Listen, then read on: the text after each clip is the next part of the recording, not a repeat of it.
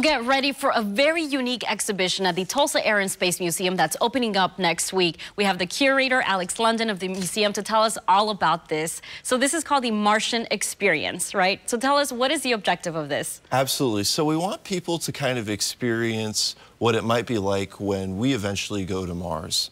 So we're going to have some different activities that kind of mirror some of the activities that our astronauts will be doing on Mars themselves.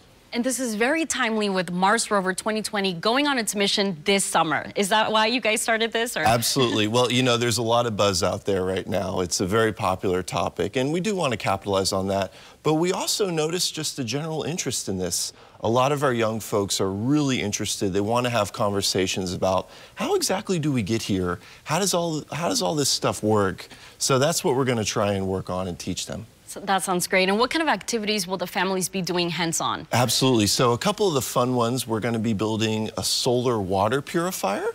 You're going to be working on your own greenhouse map, so you'll have to develop different plants, work on food, as well as some other activities that involve geology and scientific experiments. So you really feel like you have to be there to experience it, and it takes a lot of teamwork too. So it's fun and it's educational at the same time. Absolutely. It's great for families and school groups too. That sounds great. And tell me, so there's going to be a special person who will be honored once this opens up on Thursday. Tell me about him. Absolutely. We're going to be honoring Oklahoma's own Bill Polk. He was an astronaut, and it would have been his 90th birthday. So this exhibition is going to be opened in honor of his memory. All right, so he's very accomplished, and this sounds like a great exhibition to try out and do at the museum. Absolutely. All right, thank you so much, Alex. So again, this exhibition called the Martian Experience will open this Thursday at the Tulsa Air and Space Museum. They will hold a ribbon cutting and grand opening ceremony starting at 2 o'clock. Again, this Thursday, you have all your information on your screen there,